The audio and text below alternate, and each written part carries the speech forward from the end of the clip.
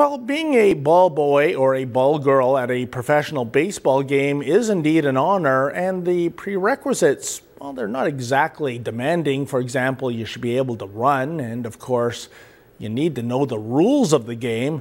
Unlike pretty Priscilla, a young Hooters waitress doing double duty as a ball girl in Florida. In a spring training game featuring the Philadelphia Phillies and the Tampa Bay Rays, Priscilla had a bit of difficulty in understanding the purpose of the foul line. Check it out. Well, that is a fair ball right over the bag, and the ball girl, she knocked it down.